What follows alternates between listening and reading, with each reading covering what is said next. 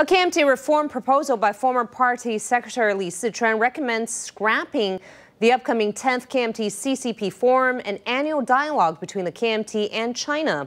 Former party Vice Chairman Hau Lung-bing opposed the recommendation. Now, former party Chairman Eric Chu suggested keeping the forum, though potentially in a different focus. The KMT-CCP Forum began in 2006, with the KMT and China's Communist Party using the 1992 consensus as a basis of dialogue. Now, former KMT Secretary General Li Si-chuan is suggesting ending the annual forum, triggering intense debate within the party. In the past, when we've hosted the KMT-CCP Forum, Taiwan has received many benefits, though some have been critical, saying that we are inclined to China and haven't shared such cross-strait benefits with the people.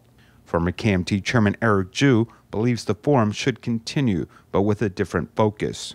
With the KMT becoming the opposition party, I think that we can exchange ideas about non-governmental issues in a forum, though it doesn't need to be as big as in the past. The KMT said that party chairperson Hung Hsiu-chu has been in office for less than a week and is currently focused on personnel and staffing. Later, when a handover of power within the party is completed, she will carefully consider the issue of party reform and the future direction of the KMT.